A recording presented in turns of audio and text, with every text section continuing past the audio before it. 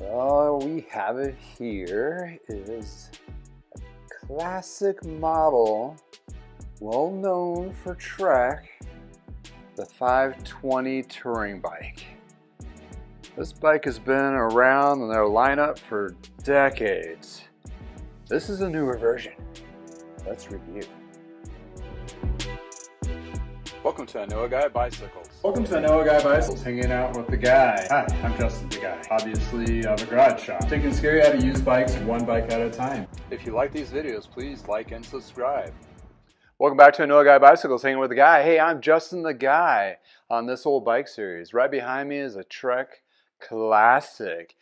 Actually, so classic that this particular model is spanning decades. You can't say it with a lot of models. Well, there's a few that are out there. Probably like the LA from Specialized and Dura-Ace and a couple other models out there. But this was one of their staple workhorses. I want to say we sold a lot of these back in the day in Parker Bikes when we were a Trek dealer. But it was one of those we'd do one or two here and there.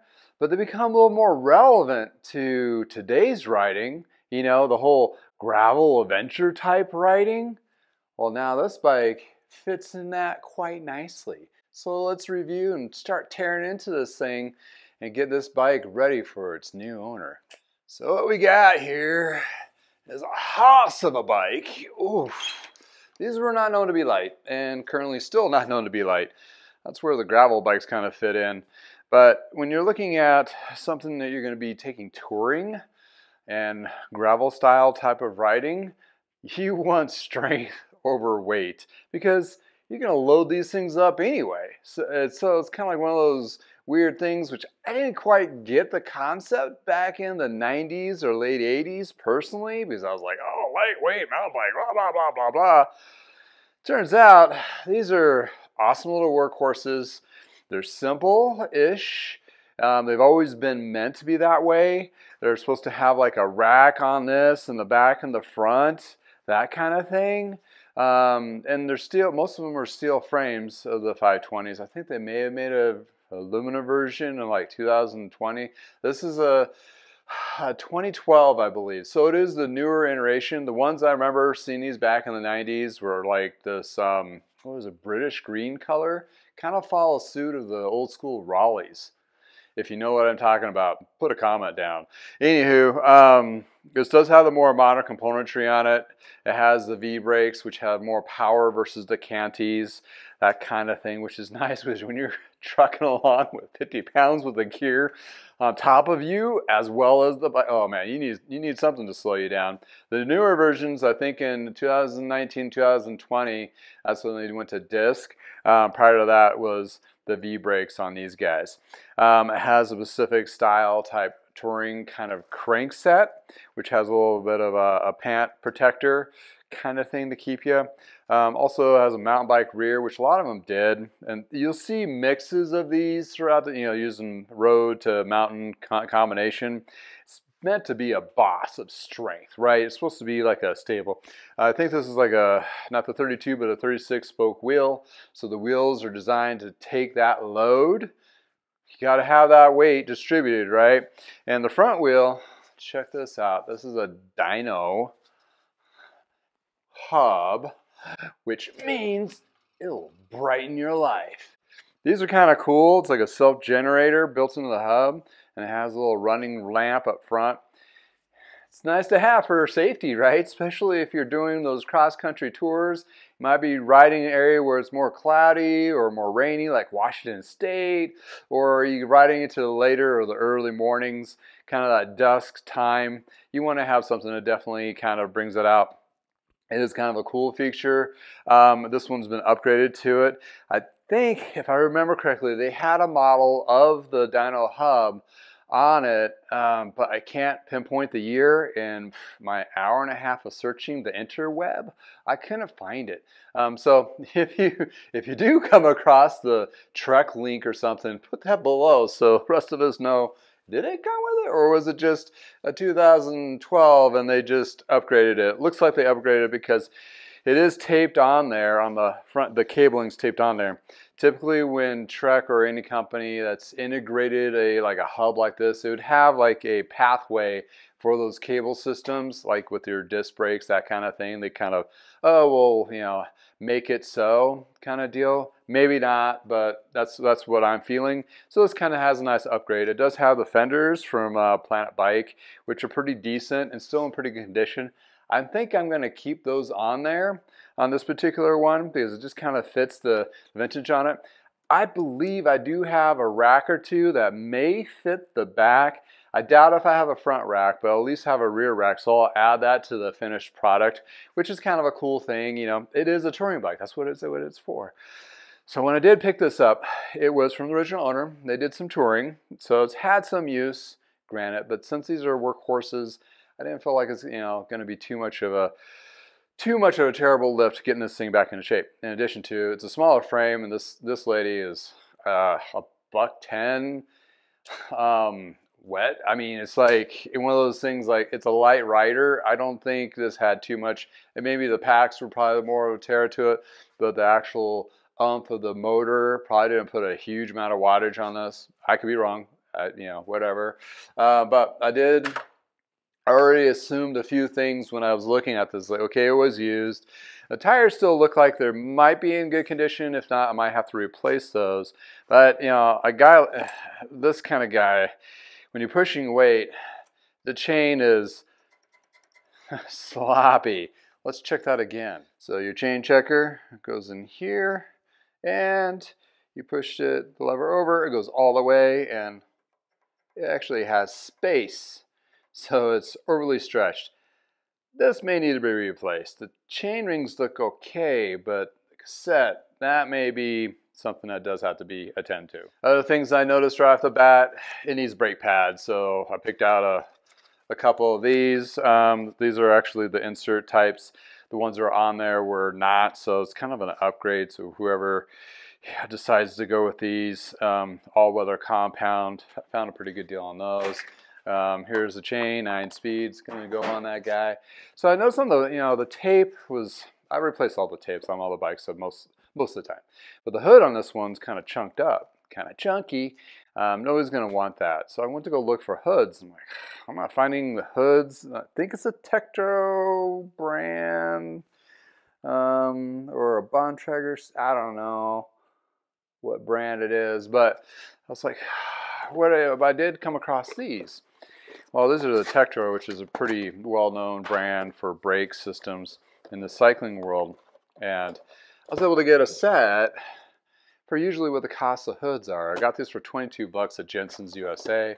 So that was kind of a big score. I'm like, okay, I'll just replace them and not have to worry about trying to find a hood that may magically match because, you know, I don't want to go that direction.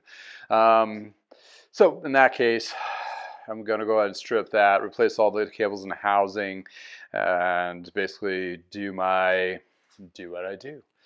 In addition to this particular frame, I'm going to do some cleaning magic, also, you know, kind of detailing. It is not very thick paint job. It's kind of closer to the style of Le Mans, so it's more of a light and polite cleaning and polishing. And then in that case, I'm going to try to look for some kind of an agent that's going to be more of a protective. So I'm going to start playing around with some ceramics, adding to my repertoire of polishing and detailing frames, like cars. I never detailed cars. I think I waxed a car twice in the holy 52 years being on this planet. So, you know, but when I got into frame detailing, it was like, this is kind of cool because for me, I like bikes and hey, I like to make them sparkle, whatever the case, especially on those Klein frames that you might want to check out the video I have listed somewhere. Anyway, let's get into this. So with the particular dyno hub, there's nothing to be too afraid on these guys. Let's show you. So all you really need to do is unplug this port. And that's just your waterproof plug in here. And everything else, you know, you do your brake. Everything else is the same. This is a quick release deal. And this just drops out once you pass those lower tabs. Like so. Fenders will give you a little bit of hass, but, you know, And then these will have like a, these are really hard to kind of figure out if they're too tight or too loose. Basically, I'm going to adjust it on the non-battery or non-plug-in side to kind of see if I can loosen this up. It feels not notchy, but the notchiness is actually the generator that's pre-built in this hub. These are kind of cool. I mean, it's, you know, it's kind of a fun, self-efficient, you know, green way of lighting up things. And you can kind of look at the rim. It has some use, but actually these are not in too bad shape. Skewers match, all that good stuff. So yeah, we're gonna dive into the rest of this. So when you're trying to release the rear wheel, you want to drop this down to the smallest cog. That pulls the derailleur out of the way, so it's easiest. And what you do is you release the brake. The brake has this kind of what they call the noodle, and you pull the little cover over and you push it together, and there's a little slot that it pulls out of. Now this wheel can drop out, and I checked it, and these brake pads, you can see from this angle that they're toast. And from there you can just do the quick release, flip it up, and the wheel should drop out, and you can aid the derailleur down so it's kind of out of the way when you release it. I'll be doing the same thing here, double checking the hub, make sure it's smooth but not loose. And like I said, I'm going to test it when I get the new chain on there and put a lot of stress on each cog while I'm pedaling to see if I can get that chain to jump. Visually, it looks okay. So it could be a good chance it's okay, but if not, I'll have to find another 9-speed with this range to put on this bike. Not that I'm going to save this chain, but if it has a quick link, I'm going to use it. But I'm also going to keep it to the side so I can measure it, make sure it's the right length. It was a little tight. And you clear that off like so. So I am going to replace all the cables in the housing. I do just go ahead and trim all these. This one was an interesting one because this derailleur is designed to do either direction. And including the brakes. Once I have those clipped, then I just take the cables out. I do save the housing to remeasure, set that aside, and open this guy up. And I do see, you know, some build-up dirt on here, so I will pull these pulleys apart and give it a good cleaning inside. And as you can probably see in here, gonna get a good amount of dirt. So this guy can definitely use some ultrasonic cleaning. Into the front. Again, replace this, take the cable out so I don't poke myself.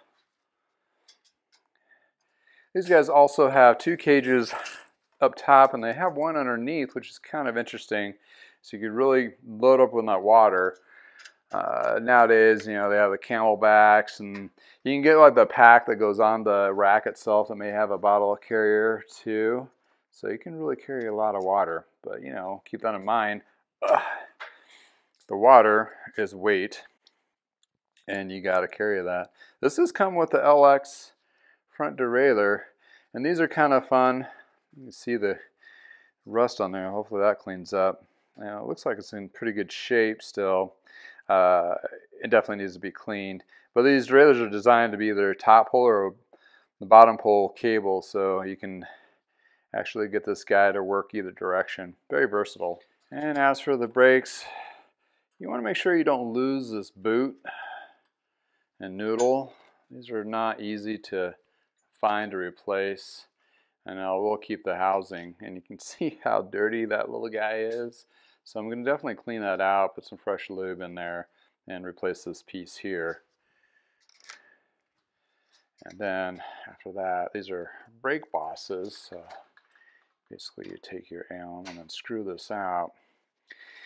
And that's where that brake works, and it has an adjustment screw on both sides. You can equalize those brakes so they contact the rim equally when they're adjusted.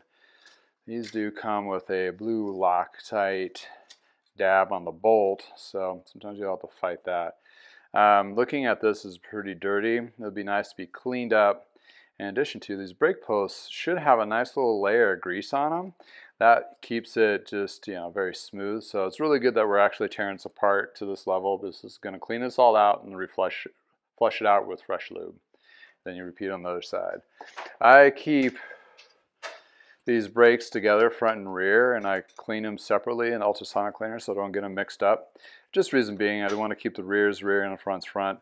Most of the times we use the brake pads, even though I'm going to be replacing the brake pads, I'll still be doing that as well because the spring tensions are adjusted to those, and it's kind of, you don't want to start off with square one. And keep mindful, there's 3 positions on these, on the back side here. So that pin typically goes into the middle one, but if you need higher tension, for some reason this is not providing enough tension to pull the cable back, you have this upper hole to put that pin in, and also a lower hole if you need to adjust that. These have a lot of adjustment to it, and you see here there's spacers. Those could be swapped as well. So you can really go down a rabbit hole real quick to adjust these. And since these seem to be adjusted pretty close, it just needs to be the replacement of the pads. I'm going to try to put these back to how they were because they were set up correctly to begin with. And the reason why you keep the fronts front and rears rear. On road bikes, the actual post of the brake itself is different. And mindful, this is still in the middle. And you can still see a lot of that dirt. A little bit of grease on this one, you can see. That's what they're supposed to have. But unfortunately, this other one did not. Boop. Save the boot, save the noodle, keep it separate. Take the whole cable off. That seems kind of tight, so I want to make sure that's not been compromised. You have that weird give feel sometimes, and you're like, is that stripped? And how this is tucked in here, that's designed on purpose to keep the cable from not boinging out and getting torn, caught on something, or fraying. So you want to tuck those in. This light's kind of cool too because it has a reflector as well built into it. And if I remember correctly, these have an extra wire ports so you can run a wire to the back, which this one does not have. So you can, front generator can generate both front and rear light, which I might take a peek and see how much those are if I can find one. Again, dirty, a little bit of grease on the fork, so this one was actually a little more well maintained. So this one does have the upgraded through crank, which is kind of nice, and pull these cables out of the way. Don't have to worry about the internal routing on these, which is nice. It's all external. So again, these guys were designed to be user-friendly, pretty straightforward, especially to today's bikes that are coming out. Have been getting really, really complicated. This one is a 48 centimeter.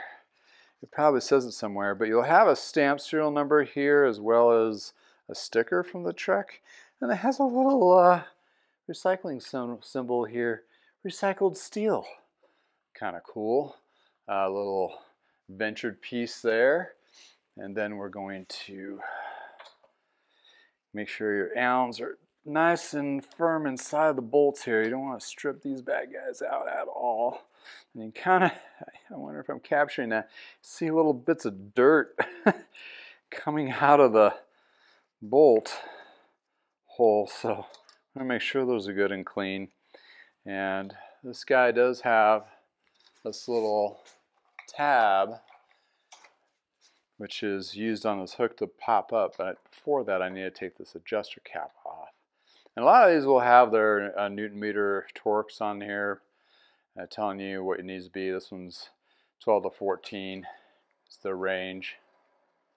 Okay, so you got, my goodness, look at all, yeah. It's like caught fuzz. These are hollow through this side here. So it probably is just stiff coming through, and you got that little hook. Pops this little guy. There's a little pin in there that pushes, goes into the crank arm.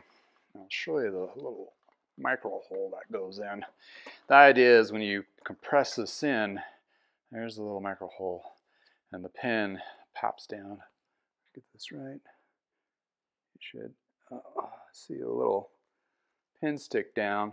Oh, I can feel it with my finger there. You can maybe see it. That pin fits in that hole, and once you get that compressed enough, that should be able to fit in that hole, and that means you're good or close enough to being adjusted. This bottom bracket also has some spacers on this, so it pushes that crank out further. It's designed. Set that aside.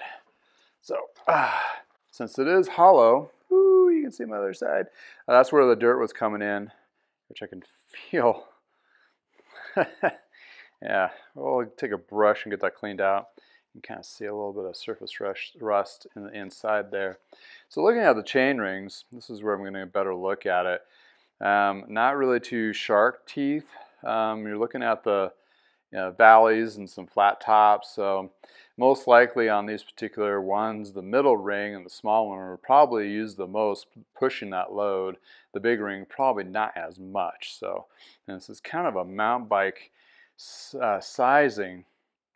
Got a 36, 28, and I venture to guess it's probably a 40 or 42 or 44 bigger. So where are you? Oh, you're probably stamped somewhere in here. You get my cheaters so you can see. 48, 46, 48 tooth here. So that's your crank, and we want to check these bearings. You want them smooth, not notchy. Actually, these feel pretty smooth, considering these are actually very inexpensive to switch out if you need to. You just need to have a tool that fits in the spine portion and pops it out. If you do get a new set, you got to be mindful of these spacers and keep them. So you got two on one side and one on the other. That adjusts the chain line of the crank set, either or, and also gets you the correct compression. And there's that bottle cage mount, like I mentioned, underneath. Be kind of tight with all this going on, so it'd have to be either a small bottle, or you can mount a pump or something like that if you wanted to do something with this particular mount as well. Okay, I think we're getting to the point where we can start inspecting the frame. I got enough stuff off of there to start taking a look. I use Purple Power, half water, half Purple Power. You can get it at Walmart or off of Amazon. This way I can kind of start cleaning the frame. What I'm looking for is any major damage pieces. This one would be cracks, big stress or rusty spots, since it is steel. Get anything off of here where I might find dings, because these do sometimes, got to be mindful, go through a little bit of abuse. I mean, it's a touring bike. They get lugged around, they're ridden hard and long days, and usually really bad weather, and all those kinds of things. Not to say that should deter you, but definitely want to look into all these tubings and make sure nothing's compromised. You're not seeing welds failing. And granted, these were designed for that, so they are pretty beefed up in a sense.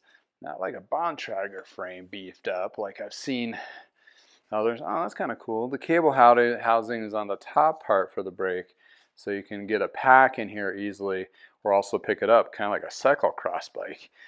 Yeah, I stole that idea from Cyclocross World.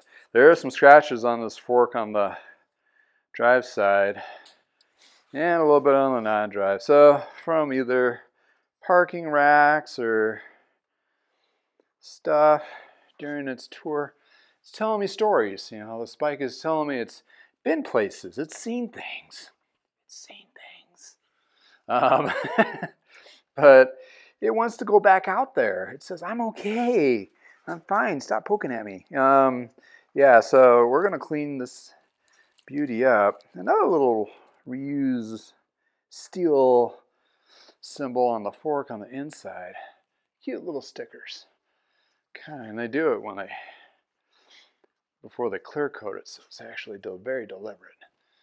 So what I might do to make it easier for me is I might remove the fenders, because I have to get into these bits here. up front. That gives me the opportunity to clean those bolts out, and if they need a little bit of grease, gives you a better contact point. Also, I can clean that area a lot better, because right now I'm like kind of trying to floss. I'm not gonna cut corners there. I'm already gone this far. Take the cage off, double check these bolts, make sure their threads are not compromised from cross threading or what have you. The light may have to come off too. So this will be a little more of a project of putting back together due to the fact I got to worry about fenders. But these fenders don't seem to be too terrible. In my years of working on bikes, there's been fender sets out there. We will drive a mechanic insane. They will see red. So case point, small story, Parker Bikes. A fender set underneath a baby carrier. Baby seat, you know, the ones that go on the back, which are wholly unsafe. Yeah, I remember a story of my parents had one of their first mechanics. I forget his name, but older guy, and he was like frustrated trying to get this all because you got to multi-mount multiple things with one screw, and it kept on moving around on him. He got so bent out of shape over this thing. All they saw was curse, curse, curse, and his baby seats being chucked right out of the service department. Not its best moments. Probably not the bike shop's best moments. Hopefully there wasn't very many customers who were going, oh, what the heck? So be mindful when you have a baby seat and fenders and whatever other junk you're going to try to put on that bike.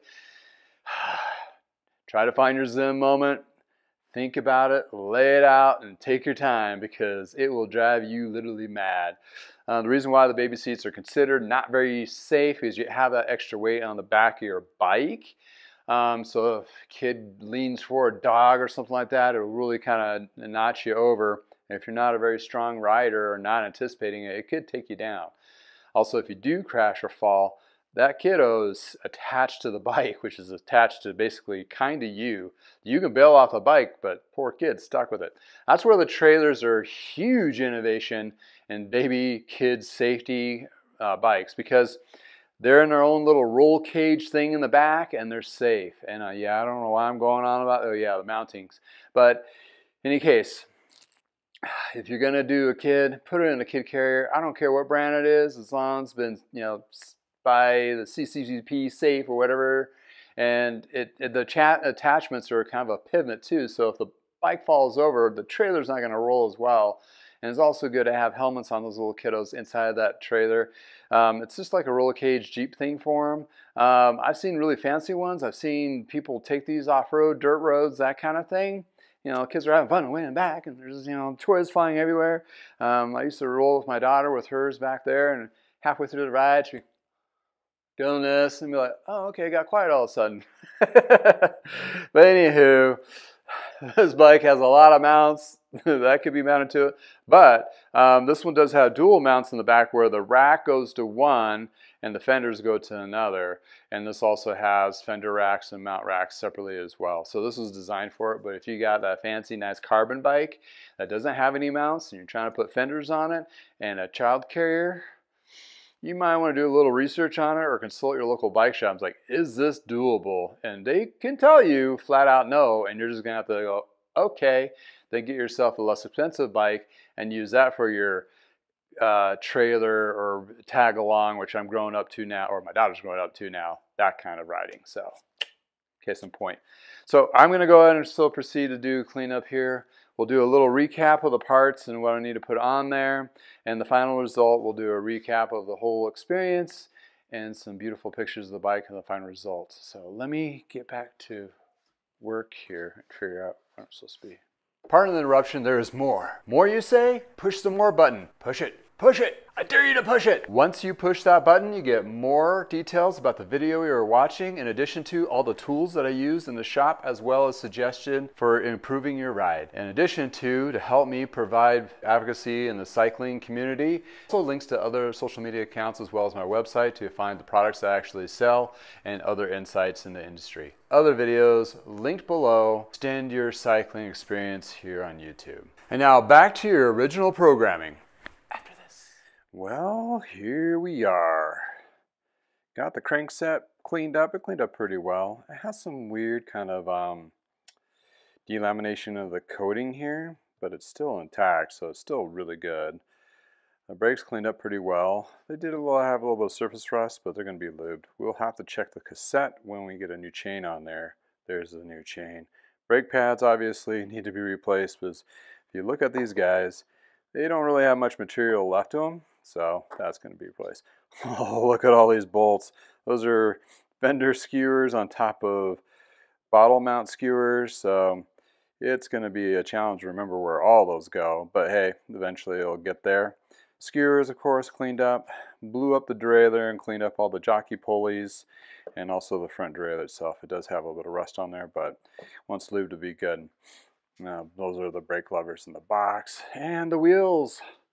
The rear trued up really well. The front, that is a good question, because the front had some good hops in the rim, and there lies, I don't know if somebody laced this up for them or they tried it themselves, but obviously it wasn't dished or tensioned, so whoever did this front wheel didn't do a great job. But it is not damaged, which is good. Secondly, is now all fine-tuned and ready to go.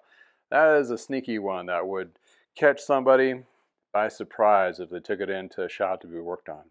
And bam, the frame all polished up, ready to go. Wait a second. We need to review this part. These brake levers have to come off, and it's not going to get around here. How do we address bar end shifters? Let's review that. Extra, extra, read all about it. Well, extra, extra is going to lengthen this video. And you know what? The longer, probably the better, because the more detail you see me working on the bike. I know there's some people out there like, your videos are too long or whatever the case may be. Well, it really does take a bit of time to work on this stuff. And in this kind of scenario, as I'm jibber jabbering, I sometimes come across things that I would miss or edit out. So here's the full extended version. Well, anyway, this guy has bar end shifters. I'm going to focus on this because I don't have very many bikes that come through here with bar end shifters. This is an opportunity to show you what these bad boys are all about. Well, basically a bar end shifter is, let's first review, it's actually a shifter that originally came from the down tube shifter. In the back old days when you ride and you had to go shift, you go, oh, ran into a car. Anyway, that happened to me years ago, but bar end shifters are down here. STI made it a lot better. This was also an integration to move these bars up, so it made it a little bit easier to shift. And you'll see these also on triathlon bikes where the bar ends, the shifters will go on the far end when you're laying down. So they still have a purpose today. Still, people are very traditionalist for touring style bikes or some gravel bikes. They like the shifters down here. They're lighter weight, a little less technical per se, easier to work on. But how do you remove these? Well, that's one thing. Other thing is I want to kind of review is what's their functionality? Close up. Okay, this is the non-drive side or front shifter, if you will. It's on the left side usually, and you can see how it's a friction. So that's a situation where you need to have this tightened up to some level with a flathead screwdriver. You're going to have a short flathead to get in here to get to the screw. It's like pretty basic, but very effective. But these little boogers, you want to make sure they're tight. Gotta get some leverage on here to loosen that up. But you want them tight, because if they're not tight, it'll just like slide down. Funny little story. Customer of mine back in the 90s, he had the ones that are actually on the frame, right? And he's doing these mountain pass rides. His shifter screw backed out, so it kept on dropping down. It kept on dropping down on the drive side, or the right side, which would be your rear shifter. So he was stuck doing all these passes in the small string in the back. All you needed to do is tighten up this little screw. He thought the whole thing blew up, but it was just an adjustment.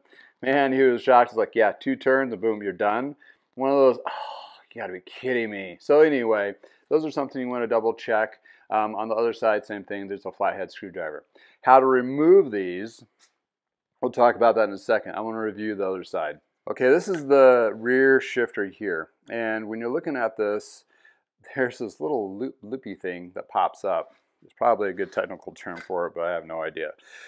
Basically, this has two settings by adjusting this alone. It doesn't deal with the actual screw flathead there. One is called STI, Shimano Integrated System, which means you got each notch for each gear.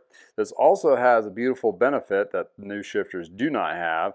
As you flip this up, you'll hear it click, and this becomes a friction shifter. So if you have some cable tension that gets all out of whack and can't get in those gears just right, you can flip it from the STI index shifting to the friction shifter. And this is the beauty of a lot of people like this particular bike or this particular shifter, that kind of thing, so you can adjust up and down. And again, back in the day, it was over here. Now they put it over here, and sometimes it's on the bar ends that are sticking out. Well, how to remove these? Well, it's pretty straightforward. You got a flathead screw, and you just basically unscrew this out. It is notched, so there's only one way to put these guys on, but put it in the relaxed position, which is straight down on both sides to do this. And you'll kind of see this bolt on the other side here starting to back out. That's the bolt, nut, whatever you want to call it. This is threaded all through. This slides right out. You can see how this one's squared off. It has a notch pin to it.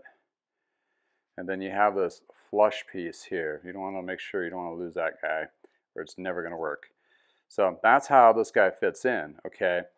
When these were down here, same thing, but this flush pin, it wasn't flush.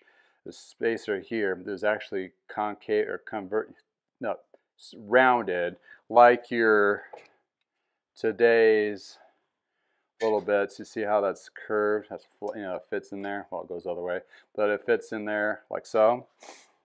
Well, this had actual piece. So technically, if you could just get a separate set of these and put them down a down tube if you want, or if you want to switch it there. But you know, I really recommend still keeping it on here. So once we get the shifter off, don't get these confused. They are specific to each side, so you want to make sure right is right and left is left. You kind of put it back together, set that there. So you'll see there's like an Allen bolt inside there. So we got to figure that one out. Which one is that? So, oh. No, that's not it. Maybe it's the next size. It's a 5. And what? Yeah, it looks like it's a 6. So basically, this is a wedge, like the old school quill stems, and this is reverse thread. That's right. I was like turning it and like, there's something to this. So that's your mechanism here, to tighten and to loosen. So don't get those confused, because these are either right or left as well. So now this is free. Now I can go to my brake lever, which of course is going to be a different Allen size. Number 5 looks like. Goes on the inside here. Then you loosen up that band and it slides off like so. And that's how you get the brake lever completely off. Whoop, it got tight on me again. Sometimes these bars will flare out on certain parts. So, whoop, I lost my spot. There we go. A couple more turns. Okay, that should be about as good as it's going to get to come off. Come on. Fight it. There we go. All right. So that's how you get the brake lever off. Then I got to put on the new brake lever. So I got to pop this open, figure out which one's right and which one's left. This one actually is marked in the box, right hand, left hand. So can't get too confused on that. All right. So here's your brake. This is kind of a fun little feature here, this little notch here. So if you need to release your brake so you can get your tire off, it's a super wide. Push that in, that opens the lever forward out, that gives more cable slack. Then once you're done, you just put it back in place and it snaps. Cool little feature. To get brakes on there, you need to pull the hood up so it doesn't bind up against your bar, so you're not fighting it. Same thing, it has a bolt that goes through this side here, which is my 5mm. Obviously this is tightened up by the manufacturer, so I'm going to loosen this up as much as I can without it falling off, which it just did. Okay, so that way I'm going to just slide it on here. You can do either way. This way I'm going to try to fight it, figure it out this direction. So get my tool in there, it's latched in my bolt. The compression of the brake, it's going to hold my tool in place as I'm trying to guide the bolt into the nut clamp sleeve, and hopefully that will catch. There we go. And these particular bars have notches on them right here, so I can kind of, well, they're just lines, and I can just indicate where I want the brake, so that way I can match both sides. I'll line that up to the position that you desire. And this is not the end all be all before you wrap, so you can put all this stuff on there, adjust it, whatever, and then wrap the bars after you kind of get on the bike and adjust it. You can even test ride it without the bar tape on there, just to make sure with all your spots in place. Then from there, you go back and slide your mount shifter, and this one's reversed, so you gotta unscrew it to tighten it, like so. Going back to your bits, now to put these back on. Remember, it was in the down position, right? So I'm gonna put this guy, these are keyed, so this key's in there, which means it's two sides flat, so it only goes in one direction, so it won't roll around on you. I had it in there, there we go, like so. And this bit is pretty universal, you just need to get in there so it fits flush. It'll be a flush position, and then you get your shifter, since you knew it was on the down position, it'll fit in that like a notch.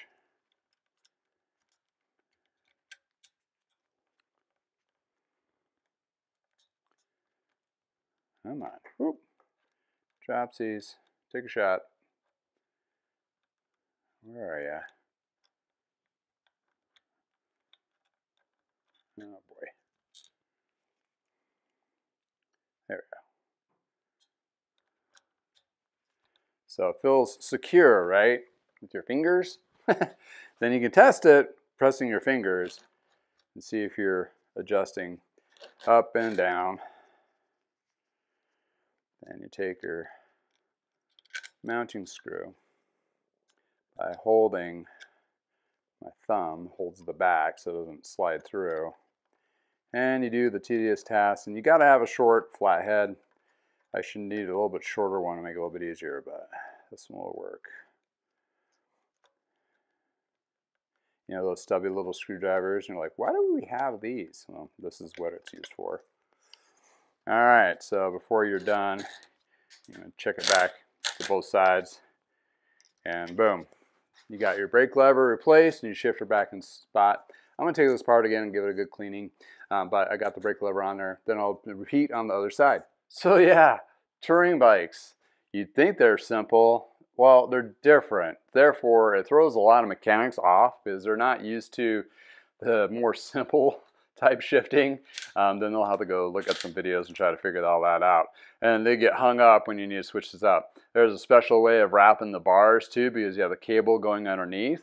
So that's kind of a little tricky bit. Experience will definitely help there. You try to just get it even on both sides if you're doing it yourself. But once you get all the cables laid out and then test ride it, make sure it's all in the right position for you. You can do measurements prior to do that. If you're trying to match exactly where your shifters and your brakes are at the previous setting. In this case, I'm completely doing it. There's not a new owner yet, so therefore those are kind of things I'll adjust. Another side note on that, some high-end custom builds, they won't wrap the bars until you actually come in the shop to be fitted to them. That's if they provide that included fitting type thing, or you pay extra for it. But anywho, sometimes they won't wrap the bar. One crazy scenario is with Savellos a few years back. It might be some of the higher and newer bikes too today, that everything's kind of pre-length on it, not pre-cut. So like the steer tube and some super custom things, and once you get fitted to it, then they go in and chop all this excess off. Kind of funky to me, because you're really just customizing a bike to one person, and highly unlikely that's not the only owner that bike's going to have. So the next owner down the road, buyer beware, you may have to get a new seat post, a new stem. If you need to get a super long extension on here, that's the fork. So anywho, just something to think about. But this particular bike, to recap, the 520, stable of one of the touring bikes that Trek had for decades, which they were known beginning in 1976 as steel frame bikes. This kind of goes back to the grassroots. It kind of candlelined for a year or two, and they're like, oh, we got followers, and they came back and refurbished it with or revamped it with disc brakes and so forth. That's the 2020 model and 2021 model, which is kind of cool, kind of intriguing to get one myself, but I haven't found one of my size yet in the used market. But these things are solid, upgradable. What's nice about it, it has a longer wheelbase, built as like a brick. I mean, they are solid, as well as the wheels on this, 36 spokes versus 32, which is your higher spoke count strength ratio. Componentry is designed to haul weight, so it's usually a mixture of mountain with road, so you can actually push up those mountain passes on road. Even though it's road, you still have to do some spinning to get up there, because you're loading these guys down to like 50 pounds of gear, if not more, including you. So therefore, a good frame, it's very solid. These are workhorses. I mean, they're solid bikes. I mean, you're not going to go fast, but that's not the point. You're touring, checking out the sights. Gravel riding is kind of the same thing. Check out, I mean, there's gravel racing, don't get me wrong, but for recreational, which is the other 95% of us that just like to cruise around, go camping, and go ride some bikes and have fun, and after a while, we're not worrying about our weight, we're having some fancy cocktails or whatever the case may be at the end of the day. So anywho, these are pretty sweet. They're solid. This was a lot of fun to work on. Yeah, once I get this all back together and strung up, we'll get some beautiful pictures after this.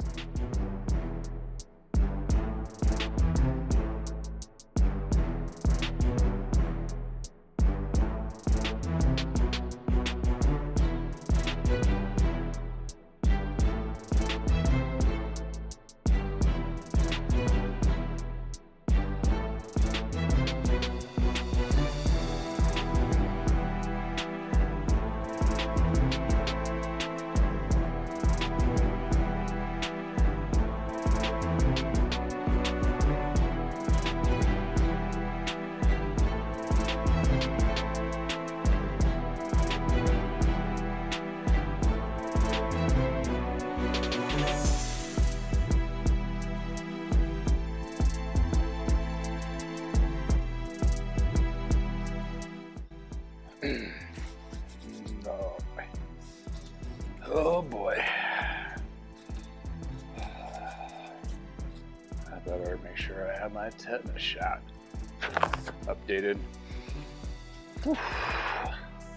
Not saying it's full steel or rust, but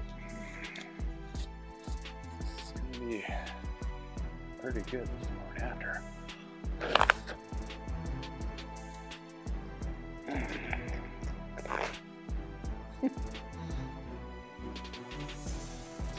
Here we go. Welcome back to another guy.